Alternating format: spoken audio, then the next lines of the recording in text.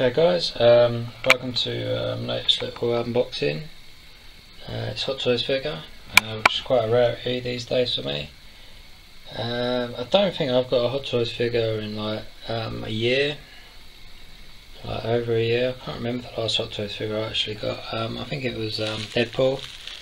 That was about this time last year. So yeah, kind of like multitude of reasons for not picking up more Hot Toys figures, mainly because the stuff that they do don't really float my boat, you know, like the Justice League stuff, whatever the Star Wars, so it's not really like my bang and all that. So yeah, but yeah, picked up my latest little figure, and yeah, just get the old bubble wrap off, and then we get down to the unboxing.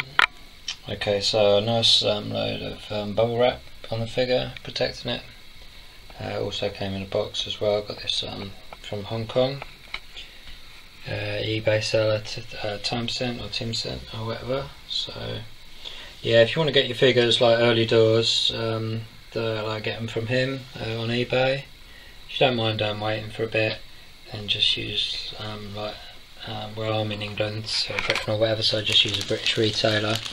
There's plenty of good ones out there like Toy HQ, Good Bad Robots and all that. So but yeah, if you want the figures like quick time and you're willing to pay a little bit extra, I mean this was 220, so not bad for a figure.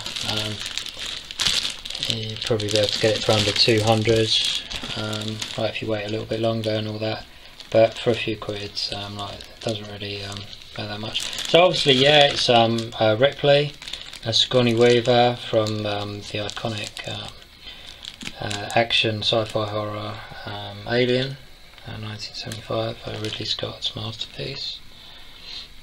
So yeah, this figure has been a long time in the way waiting. It was originally sort of like the first protos were released in 2014, midway through 2014. So yeah, it's about 3 years down the line. So it's quite a wait for a figure and all that. And there's been a few jokes on the forums and all that, you know, sideshow freaks about the length of time that it's taken for the figure to come out and all that. But yeah, it's finally been released and all that. So yeah, let's get the plastic covering off a bit and then see what you get. So there you go, MMS 366 160 collectible figure Alan Ripley. The alien lettering and a picture of the figure. I'm not sure if that's the sculpt that you get, or if that was taken of like a previous figure and all that, because this figure was actually, just look at the side as well, this figure was actually originally, it was intended for release. It was amongst the upcoming figures like back in April or something like that, April or May, and all the other upcoming figures came out apart from Ripley. So there was obviously a delay in production somewhere along the line, and you know, your guess is as good as mine why that was. I think it was for a sculpt revision, personally, because yeah, I'm not sure if that is the sculpt that we actually get, the one that's on the box. Just see how with a little flamethrower thing. So yeah, let's crack the slip cover off.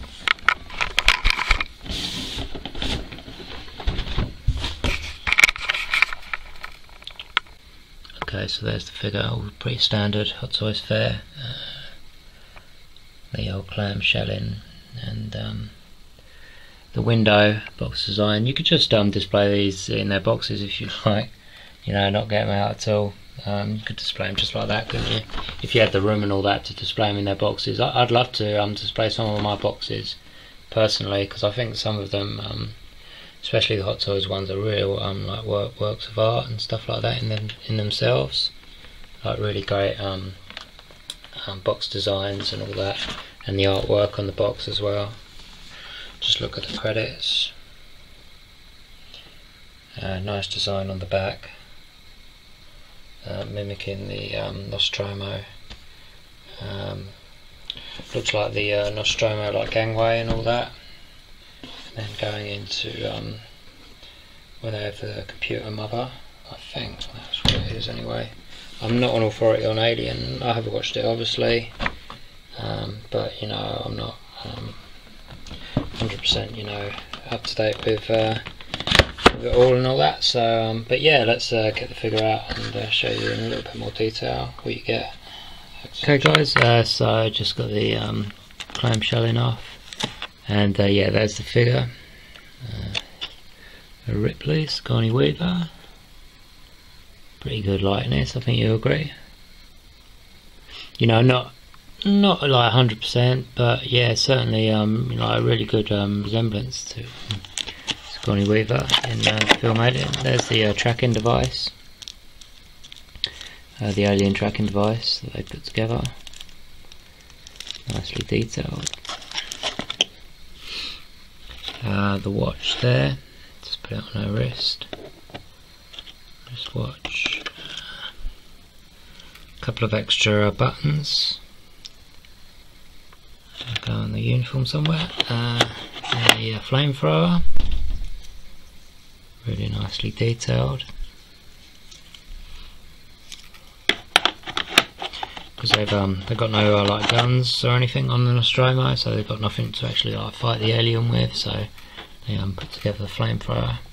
It's like their only means of defence. There's the base display stand, which is there to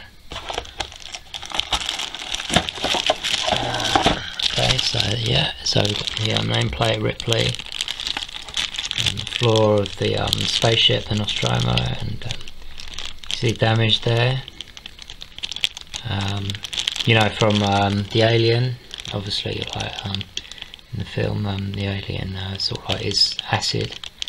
It burns through the whole deck and all that, so it's nicely replicated there. Yeah, it's so really nice. I do like it when they put an actual right diorama base with these figures. Some extra hands, like a trigger for the flamethrower.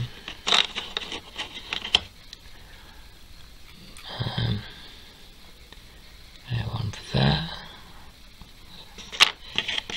and the clenched right and left fists. There's the cat, the infamous cat. I've been getting a bit of stick on Sideshow Freaks for its likeness to the actor Jonesy, or the character Jonesy rather. Not sure what the actual name of the cat was in the film, but yeah, you know, it's a 1/6 cat, you know, at the end of the day, so you know, I'm not too fussed about it. And then there's a little cat box thing, all like nicely detailed, really nice. And then let's just take a bit of a closer look at the figure. Okay, just a bit of plastic or whatever on the neck, so I just removed that, and on the feet and on the hand there. So yeah, I think that's a really good likeness, you know, Sigourney Weaver from Alien. And this is like Sigourney Weaver's first like real starring role, I guess. Back in 1979, I think she was pretty much unheard of before then. Real breakthrough role for her. The strong female character, which was kind of like a first, like in an action film, to make a female the lead character and like the strong one and all that. Just a little patch on there, the UCSS Nostromo on the other side too. So yeah, great detailing on the outfit. And yeah, it's a sculpted hair, as opposed to like rooted. There was prototypes, various prototypes with rooted hair, but I think they've done well to go for the sculpted look. I think rooted hair can be a bit of a pain, and I think it would have been a bit of a pain in this. You know, you can never really get it right, and it never really looks authentic on a 1/6 figure, so I think sculpted hair was the best option to go for. So yeah, really impressed. As I say, this is my first Hot Toys figure in like quite a while, and you know, due to like lack of space and all that, and a lot of the figures, I've got other figures as well, but not Hot Toys ones. A lot of their current franchise and all that don't really float my boat, but this was a must get for me. Like, fan of like the movie and all that. It's a real like cult favourite and all that, and yeah. So I'll just quickly pose it up in my detail. I've actually got a couple of alien figures there, Kane and Dallas, the Nostromo space suits. They're about 2008 or 2009. That's like nearly 10 years old. So yeah, I'll just pose her up and then show you what she looks like in like a basic pose and all that, and in the detail under the lights and all that, give you a better look at it. So yeah, okay guys, just set the figure up really quickly. Okay, so just holding the flamethrower right hand, I'll play with the little strap a little bit more, so give it a bit more slack. Holding the alien tracker device in the other hand, just got a kind of like looking up, like pensive sort of look, as if she's like just spotted the alien or something like that. So just on the base. Also got the cat carrier, and you'll notice that the cat it's actually got his back to us, so that's probably the best option for you to pose that. So you can see the cat in there, but you can't see the face or anything like that, so that's pretty neat. There's my other alien figures that I've had for a while, and yeah, really happy with how it's turned out, guys, the figure. I think you will be too. As I say, it's been a long wait for this figure. Was it 3 or 4 years? Well no, almost 4 years, seems like a lot longer. But yeah, yeah, I hope you've enjoyed that brief little view at the figure, guys. And yeah, hope you look forward to getting your own figure if that's what you plan on doing. Thanks for viewing. Just a quick little finishing off video here about the height of the figure. A lot of people are interested in the heights of figures. So as you can see, T1000 Robert Patrick, I think it's about 6 foot, maybe just a bit under, 5'11", 5'10".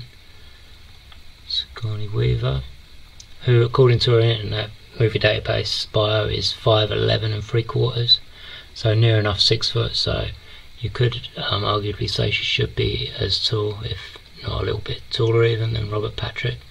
T1000. Sarah Connor, who's a little bit shorter. Not sure about Linda Hamilton. I think she's about 5'8", maybe 5'6", 7', 8". And then obviously the big guy, Christopher Reeves, 6'4". He's in that movie bio. So yeah, I think she is a little bit on the short side, which is a little bit of a shame. But you know, it's no biggie really. But as you can see, there's no way that you could. I mean, you could put long foot pegs on. That's an option, but it might throw off the costume a little bit. So yeah, brief summary is I think she is a tiny bit underscaled, height wise, which is a little bit of a shame. But you know, not a major, you know, headache and all that. But yeah, just to give you a heads up on that one, guys. So yeah, maybe you could do it with like being like a quarter of an inch taller. But yeah, never mind, guys. But yeah, thanks for that.